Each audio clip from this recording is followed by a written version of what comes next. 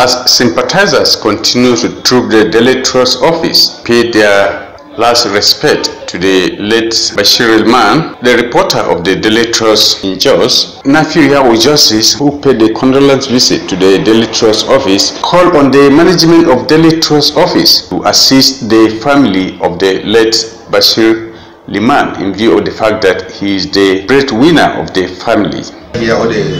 That is the regional manager of Daily Trust here in Plateau State, just in Plateau State. I'll present my letter to condolence for the loss of one of your staff.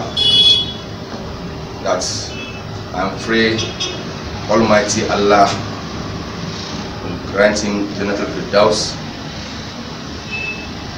as you as a body, because we are always proud with Daily Trust or the other media. Also speaking, the regional manager of the Daily Trust office in Jos, Mrs. Flores, explained further on the demise of the late reporter. She says, "Thank you so much for coming, and really appreciate the goodwill message and the condolence message that you have brought to us this morning. We know that the death of Bashir was really a painful one for us, because it came as a shock.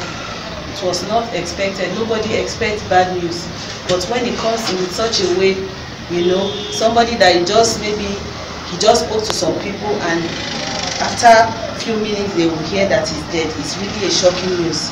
And I thank you so much for considering it worthy of note to come here, to come and pay us a condolence visit.